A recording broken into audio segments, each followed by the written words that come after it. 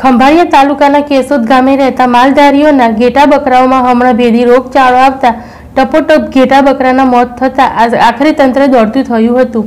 દ્વારકા જિલ્લાના કેશોદ ગામે પશુઓમાં રોગચાળો ફેલાયો હતો। આ ગામમાં વસવાટ કરતા માલધારીઓના 4 દિવસમાં 40 જેટલા ઘેટા બકરાના રોગચાળાના પગલે મોત થયા હતા।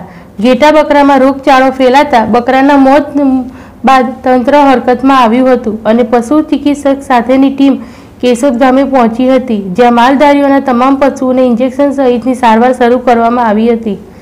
માલધારીઓના 40 જેટલા પશુઓના મોત થતાં પશુઓનું વ્યાપક નુકસાન થયું હતું। અંદાજિત 2 લાખ જેટલી નુકસાની આવી હોવાનો અંદાજ છે।